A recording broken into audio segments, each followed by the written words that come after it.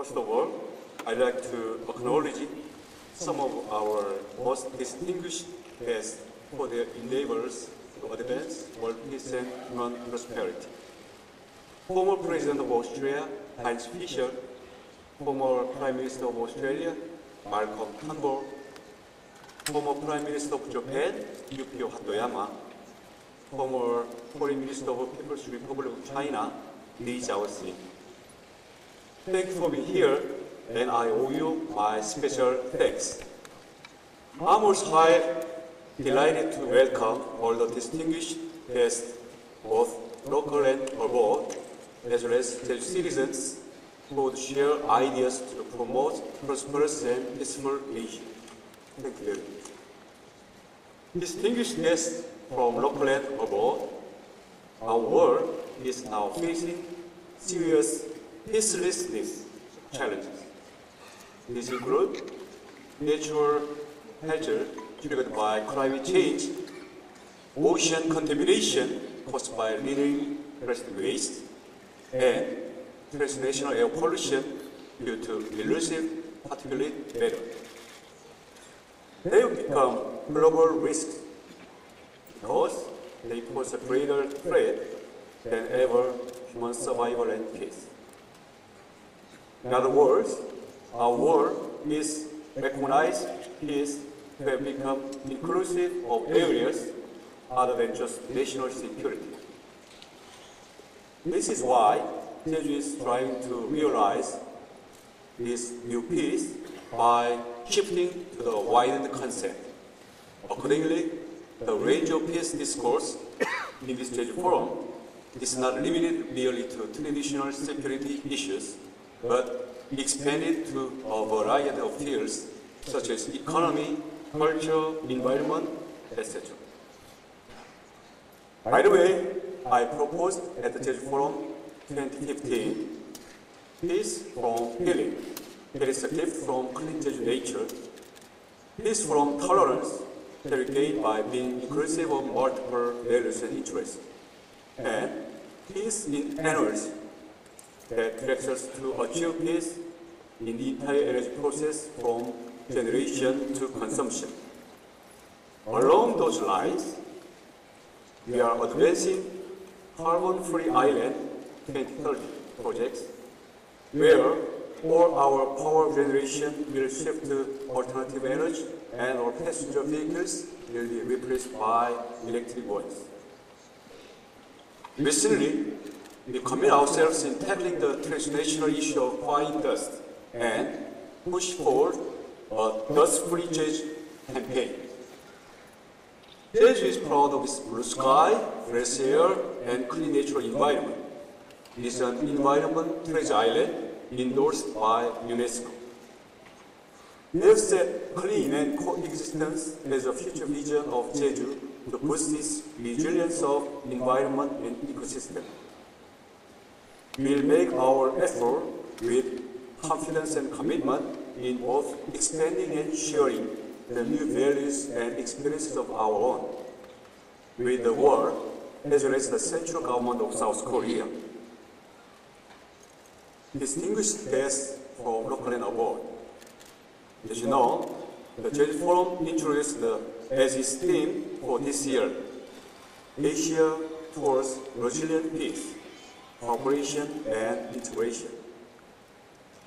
Resilient peace is an effective way to turn insecure peace into a secured one and to find a balance point to realize sustainable coexistence even under security crisis.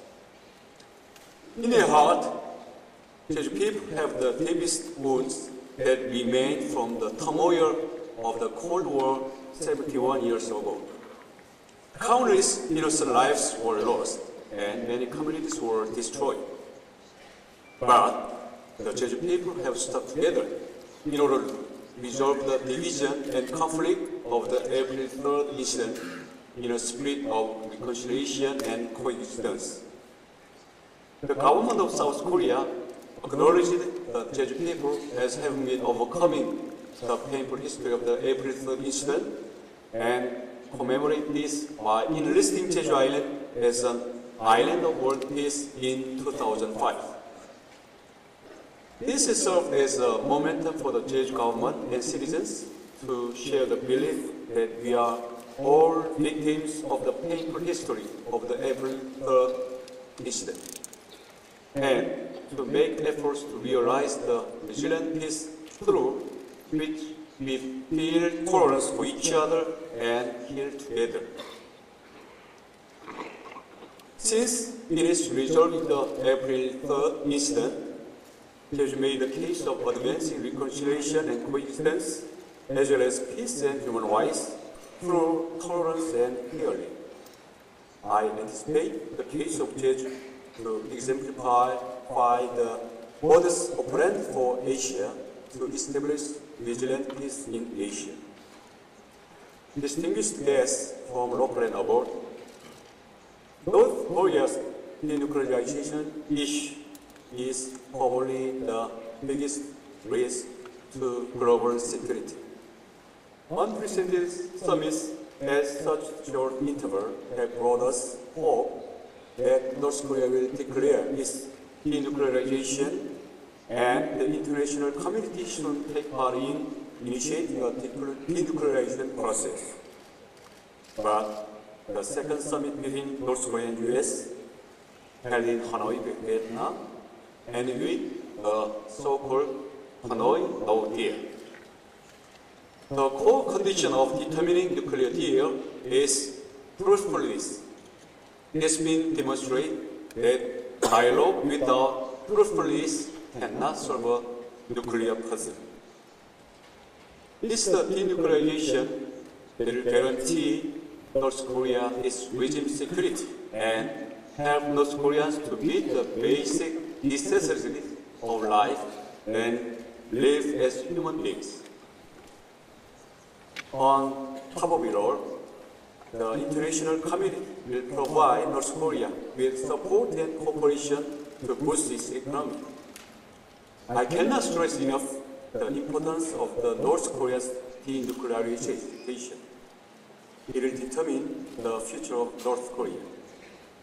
It will also herald the peace process on the Korean Peninsula. I call on North Korean leader Kim Jong-un to make a fruitful resolution on denuclearization.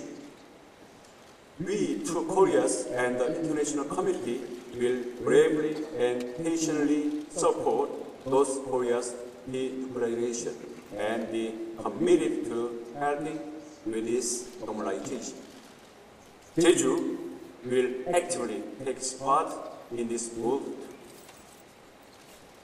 Jeju Special Self-Governing Provincial Government has been the first among Korean local governments to pioneer inter-Korean exchanges by means of vitamin C diplomacy. As Jeju has been playing a leading role in inter-Korean exchanges, next year we will invite North Korea to join this Jejuporum, so that it can provide the opportunity to start a great new chapter of establishing a peace process in the Korean Peninsula.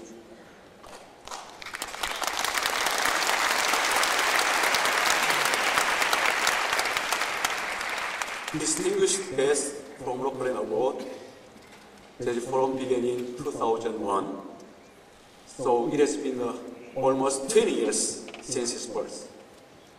During this period, many influential global leaders of politics, academics, and business all around 80 countries have taken part here. This became a model public forum representing South Korea, where the agenda of peace and prosperity is discussed.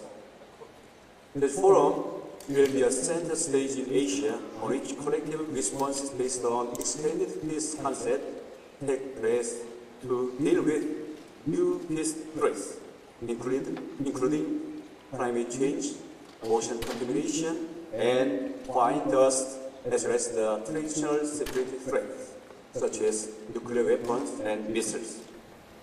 Particularly, with a new peace concept in mind, peace from healing, peace from tolerance, and peace in energy will preserve the environmental treasure island where environment and human can coexist. Also, we will not forget to play our role as an island of world peace.